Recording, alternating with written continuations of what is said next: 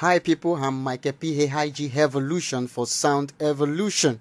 Today we're going to be looking at audio cleanup using Adobe Audition, just as we've already considered the same subject in Adobe Soundbooth.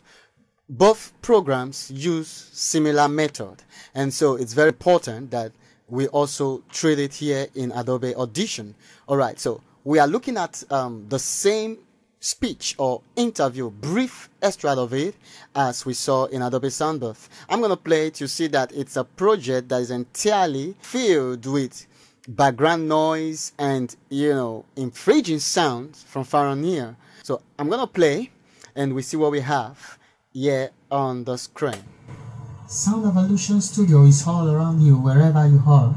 And everything we talk about is just all about what we talk about. And that you can see it's entirely noise field, background noise field. As you can see, you have the same here, similar thing here, just at interval, much of the background noise, and it's just entirely in the project. And so we're gonna have to pick a sample of it, all right, just as we've considered in Adobe Soundbooth. You're gonna have to pick a sample of it. Cool. And you go to Effect, Noise Reduction / Restoration, and now we make a noise print of the sample so that whatever we do using it as a sample, it covers for the entire project or entire, background noise occurring through the project. So capture noise print. Shift P gets you there. Okay, so like so. And now this box pops out. As you can see there, the current audio selection will be captured and loaded as a noise print for use, telling you that Adobe Audition is going to recognize the selected sample or, frequency, so to say, as a standard for the noise eradication. So we click OK there. And secondly, we go again to Effect and we go to the same noise reduction / restoration.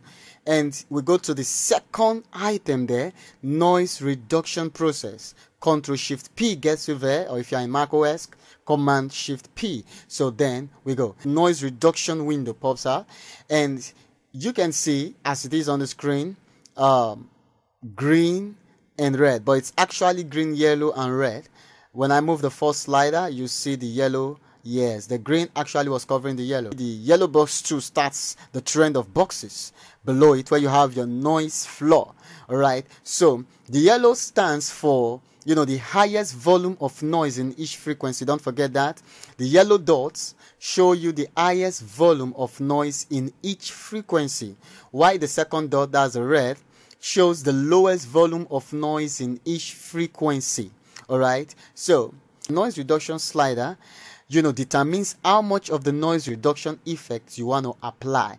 And the second slider, reduce by slider, determines how many dB you want to reduce the noise. Alright, how many dB you want to reduce the noise. That is to what level, to what volume range you want to reduce the noise. Remember, your noise reduction slider, the upper one, deals with percentage.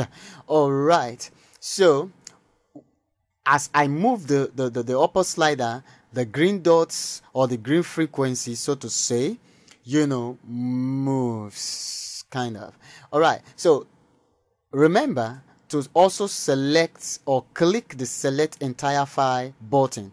Select entire file button. Alright, so here we go. And I'll play. Alright, I'll play. Sound Evolution You can hear so much of the noise. Wherever you are. And everything we talk and here about we is go. just all about what we talk about. And that what we do is all teach. Good.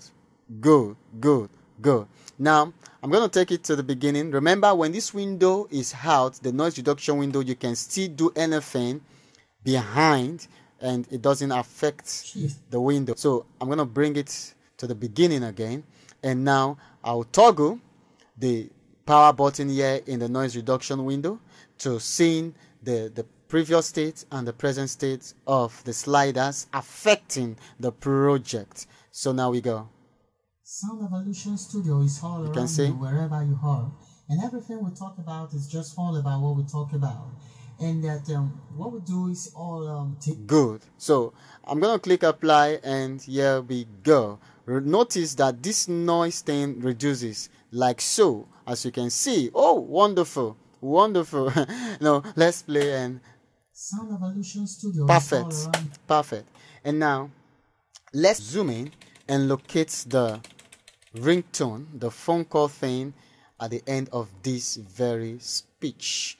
And so in doing that, we are going to use our spectral frequency display to observing and to eradicating that. So Shift D gets you there, all right, and Shift D takes it off. I mean your spectral frequency display. So that is on your keyboard. So now we zoom in, yes, to gain full control.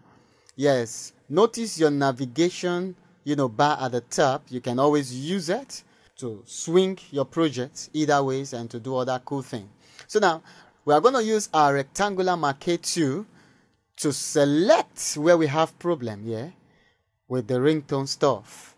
And usually you would like to use the amplitude slider, reduce it or slide it to the left, and you don't see the frequencies of the ringtone.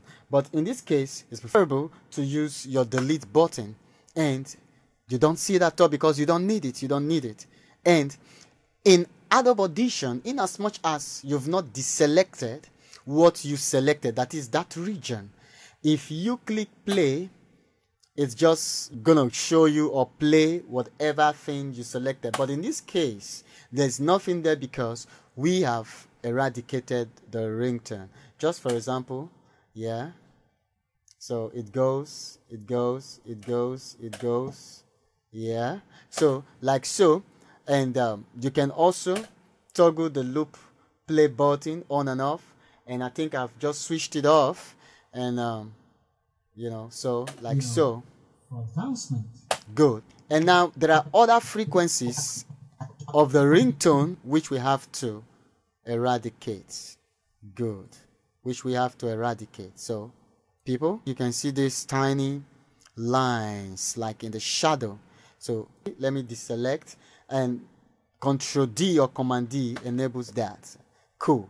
So everything we are in for it. And so I mean the brand, you can hear those silent or quiet ringtone thing there in the background. So we delete, and we do the same to others. So yeah, delete. Good. And then you can still choose whichever, and then you look very well. Delete. All right, so we deselect, Control D or Command D, and see if we can still hear the same thing. Everything we are in for it. And so I mean the brand is just there, and our tutorials are up online. Perfect. As you can see, there is nothing like it anymore, like the ringtone in the entire project. So we have just clean project. All right. And also the project is entirely clean as per talking about the view from the spectral frequency display. So Shift D gets us back to the main thing, the main waveform of the project. You can see everything is just slimmed down, the background noise. So that is how you eradicate background noise and any interference at all, so to say, using Adobe Audition. Bye for now.